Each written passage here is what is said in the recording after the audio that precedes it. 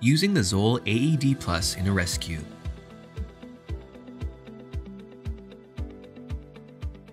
Cardiac arrest is a leading cause of death worldwide, and it can happen to anyone, anywhere, at any age. You want to see what happened?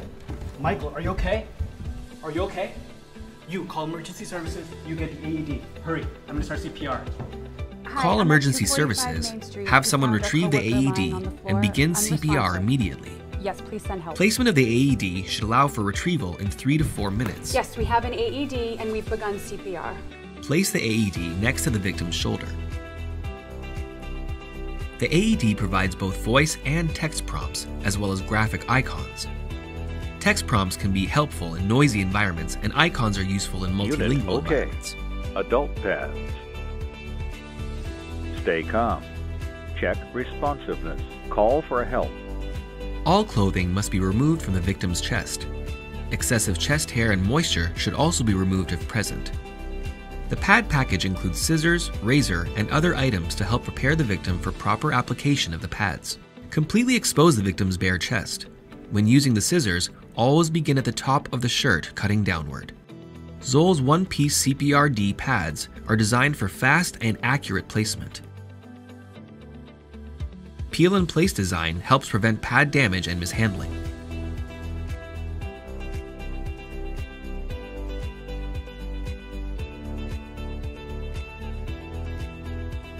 The CPR-D pads have a CPR sensor built in that provides feedback to the rescuer on CPR compression quality. The landmark also supports proper CPR hand placement. Don't touch patient. Analyzing. Do not touch the patient in order to prevent interference with the heart rhythm analysis. The AED Plus analyzes the victim's heart rhythm to determine if a shock is needed. AEDs are safe and will not shock a victim with a normal heart rhythm. No shock advised. While only about 50% of cardiac arrest victims will require CPR. a shock from an AED on the first analysis, nearly 100% of victims will benefit from high-quality CPR. High-quality CPR helps maintain the flow of oxygenated blood to the heart and brain.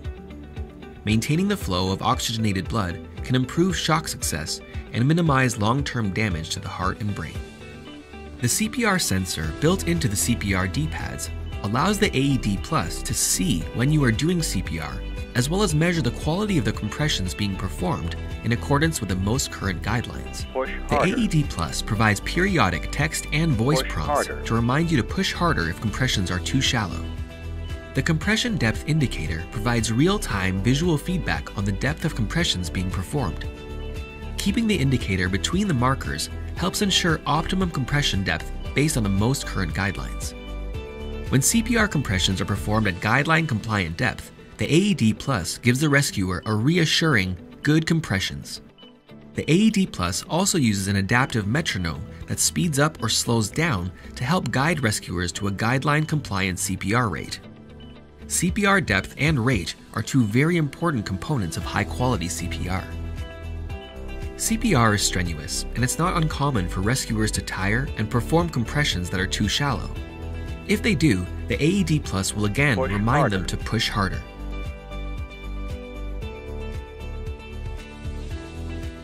Providing high-quality CPR to a cardiac arrest victim can result in a shockable rhythm on the next analysis. Don't touch patient. Analyzing. Shock advised. Make certain nobody is touching the patient before pressing the shock button. Press flashing shock button. Shock delivered. Begin CPR Start CPR. immediately after the shock is delivered. Even after a shock has been given, a struggling heart needs high-quality CPR to help it Start recover to a CPR. normal rhythm. Continue doing CPR until the patient regains consciousness or emergency services arrive to take over the rescue. Rescuers can tire when performing CPR. Guidelines recommend that when possible, rescuers take turns performing CPR to help maintain CPR quality. CPR-D pads should be used on victims over 8 years of age or 55 pounds. CPR-D pads can accommodate larger victims by separating the side pad at the slit as shown. For children under 8 years of age and under 55 pounds, pediatric pads should be used. For children, pads should be placed on the center of the chest and center of the back as shown. Using pediatric pads on an adult is not recommended. For additional information on proper use and maintenance of the AED Plus, consult the AED Plus Administrator's Guide provided with your AED or online at www.zoll.com.